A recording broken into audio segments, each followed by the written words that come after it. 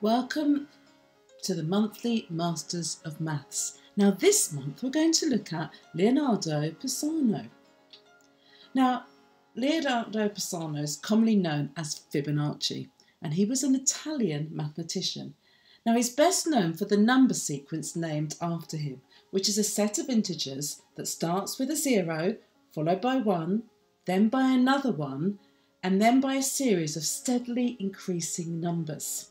Now the sequence can theoretically continue to infinity using the same formula for each new number. Now Leonardo was also responsible for popularising the Arabic numerals in Europe, which was still using the Roman numerals in the 12th century. And he also explained the decimal system in a book called Liber Abaci, a practical book for merchants.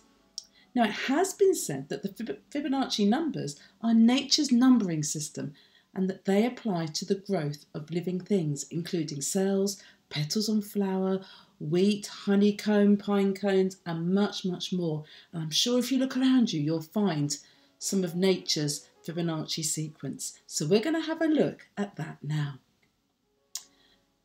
Now, here we have a tree, and you can see as the tree goes from the base of the tree up, you can see the branches spreading out. And here we have an example of Fibonacci numbers.